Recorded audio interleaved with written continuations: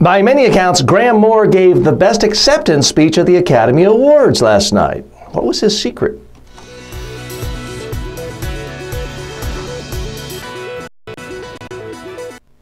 By the way, if you're looking for the full video of Graham Moore's speech, I've linked to it below. Don't get angry at me. This is an analysis of his speech, but the link to his speech is below. Graham Moore won for Best Adaptation of a Screenplay. He's not a famous actor. He's not wearing a fancy designer gown, and yet he was the person people were talking about the most after the Academy Awards. Why is that? It's because his speech had just the right amount of being emotional, being personal, having a message, having a relevant message. So in his speech, he talked about how when he was 16, he tried to kill himself because he thought he was different. He thought he didn't fit in. He suffered depression.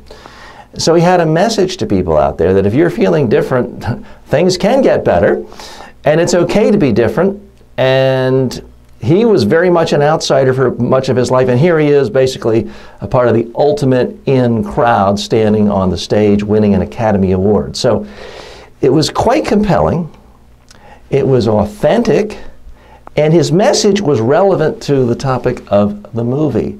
So it didn't seem like he was just kind of shoehorning some generic message about, the environment or some other good issue that had nothing to do with why he was there or the movie. It was relevant.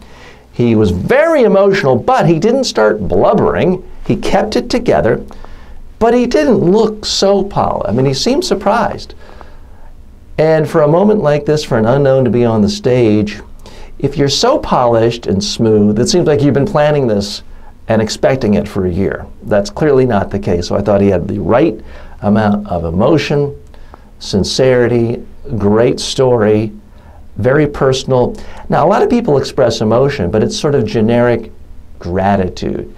He went far beyond that and revealed things about his own weaknesses, his own struggles in life, and that's what made it compelling. It's a good lesson for all of us. Sometimes we are invited to speak at some event, and we think, well, we're the least famous person here, so we're just going to, say something simple for a couple of minutes. No one's going to notice us.